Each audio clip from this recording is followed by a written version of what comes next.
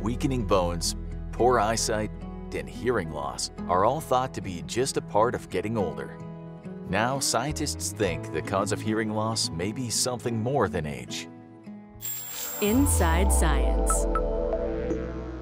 Most people know someone who has problems hearing, and usually it's someone a little older. For years, scientists have debated what causes age-related hearing loss. Some think it's driven mostly by damage to the stria vascularis, a part of the inner ear that helps transform sound energy into nerve impulses. But other scientists think the main problem is damage to the hair cells inside the ear. Now, new research suggests hair cells really are to blame. Hair cells are known to be damaged by loud noises.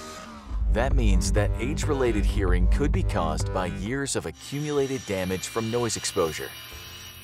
Hearing loss is difficult to study because most details in the inner ear are impossible to see while someone's alive.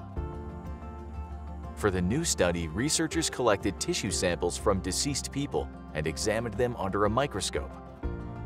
The majority of subjects were more than 50 years old when they died, and they showed extensive damage to both hair cells and the stria vascularis.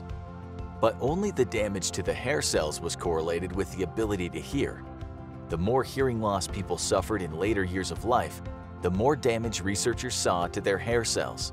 Plus, the damage was usually worse in people who were exposed to loud noises in the military or at work.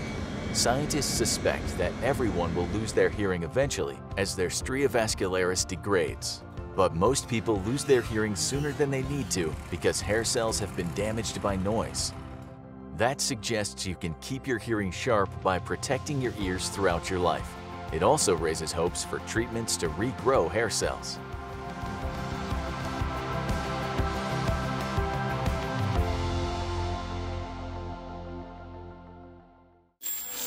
Inside Science. If you enjoyed this edition, follow us on the web and social media. Powered by the American Institute of Physics and a coalition of underwriters.